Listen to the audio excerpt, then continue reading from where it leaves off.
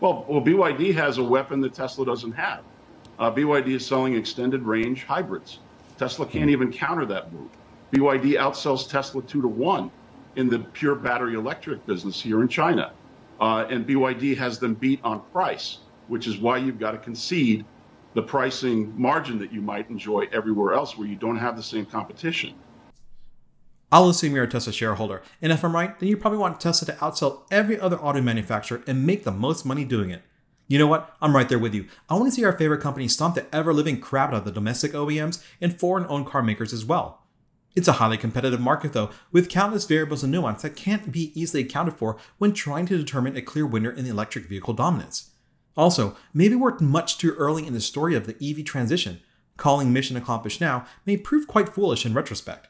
Regardless, the debate and the conversations will happen about who the leaders are in the electric vehicle world. The answer for now just might be Tesla and its China-based rival, BYD. But from my point of view, I think the debate is centered around the wrong questions. It shouldn't be who will be selling the most EVs or who has the best EVs. It should be which company can take these cars to the next level. York, he's curious why Mr. Munger prefers an investment in BYD to Tesla. Well, that's easy. Tesla last year reduced its prices in China twice. BYD increased its prices. We're direct competitors. We're so much ahead of BYD. I mean, BYD is so much ahead of Tesla in China. It's like it's almost ridiculous. As a Tesla fan, you've heard detractors say, Tesla is just a car company. It should be trading at a fourth of its price to earnings ratio. They'll probably add that the OEMs will catch up and that Tesla's margins will only shrink from here on out. I posit that you don't resist the argument, because in the long term, as a shareholder, do you want Tesla just to be known as an auto manufacturer? Or in 5 to 10 years, do you want Tesla to be an artificial intelligence company, or maybe a software company, or an internet car company? I think we all know the answer. We of course want it to be known for its bleeding edge technology. The more and more you think of a car like an iPhone, the more you'll understand the trajectory Tesla needs to find itself on. One where the physical structure of the car is just a medium for the information, transactions, communications, and entertainment. The car should be like your cell phone, and the software inside it should be like an app store. Adam Jonas from Morgan Stanley sees the same future, coming out with a note today about what are cars really. Here's an excerpt.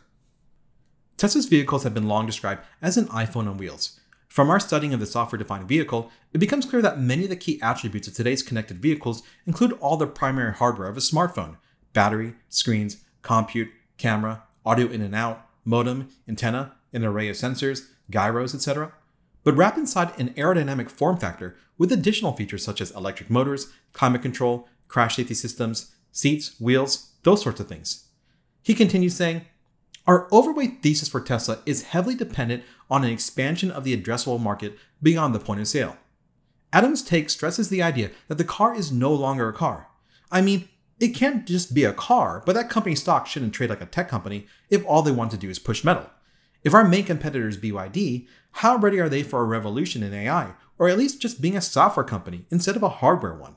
Are they investing billions into compute via advanced AI chips, servers, data centers, and then matching peripherals in the cars like cameras and onboard inference computers?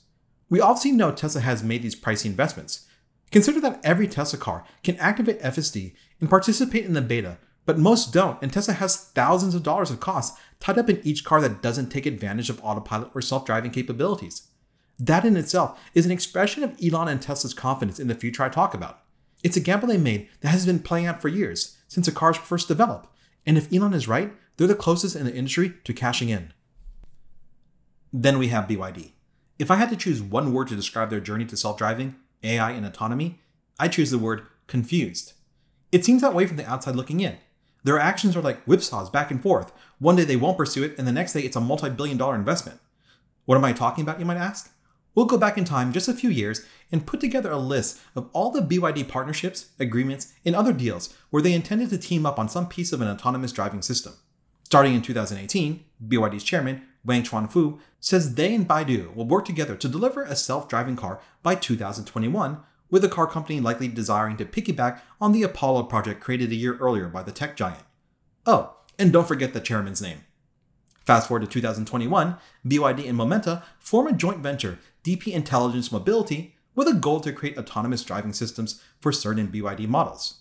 In December of 2021, BYD entered a strategic cooperation agreement with LiDAR manufacturer RoboSense. But interestingly, a year from then, in late 2022, BYD would focus its efforts on its self-developed LiDAR technology. Also in 2022, BYD and Nuro combined forces to create a next-generation autonomous delivery vehicle. March of 2022, BYD and NVIDIA enter agreement with the former adopting the Drive Hyperion, which is described as a compute and sensor toolkit to power automated driving. Interestingly, 1 month later, in April 2022, it is announced that BYD and Horizon Robotics have partnered up on the Journey 5 processor for autonomous driving applications. But 2 months after, it is reported BYD semiconductor subsidiary has begun work designing its own self-driving chip. 1 year later, in March of 2023, BYD chooses NVIDIA's Drive Orin, a system on a chip, for its onboard computers. The combination of Hyperion and Drive Orin would essentially mirror what is powering the Level 3 Drive Pilot system in Mercedes-Benz's.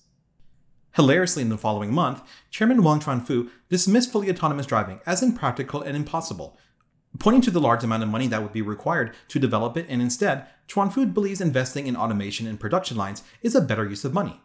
It's an interesting comment, but it kind of makes sense when you find out that BYD assembly lines are really labor-intensive and lack the automation that you see from Tesla lines. Though, if they make a lot of money by selling loads of cars, I'm not sure why they can't do both, improving their manufacturing process and investing in self-driving. But wait, the whipsaw continues, because in May of 2023, just a month after his comments were made public, Reuters reported that BYD is beefing up its autonomous driving efforts. It was at a BYD Investors Forum that month that Stella Li, BYD's senior vice president, told attendees they are actually investing in automation and intelligence technologies because they just hired 4,000 to 5,000 software engineers, and that in 2 to 3 years, they'll have various types of innovation in driver assistance features. Let's take a step back and try to sum up BYD's journey to autonomy. They were initially teaming up with Baidu's Apollo project, but ended that partnership. They gave up a Chinese-based autonomous driving system to do what? To team up with NVIDIA's all-inclusive self-driving stack, Hyperion, which utilizes an American-sourced AI chip, but at the same time has now invested in thousands of new hires to create their own high-level automated driving technologies just a month after their chairman said it was impossible. Could it be they are trying to hedge their NVIDIA partnership? Because there is risk in your company depending on American-sourced chips in light of all the sanctions that the Biden administration has put on advanced technology coming out of our country. For now, the Drive Orin has escaped attention from sanctions, but the president's inner circle is currently looking at expanding their scope on the ban of semiconductor technology being exported to China. Whatever the reasoning behind their choices, the debate rages on if BYD selling more cars than Tesla means more than Tesla making more money per vehicle. To me, it's not relevant on a long time frame, because I see these auto manufacturers on two entirely different paths. One path leads a car company to becoming the new Toyota of the electric vehicle world, selling cars in volume at low prices.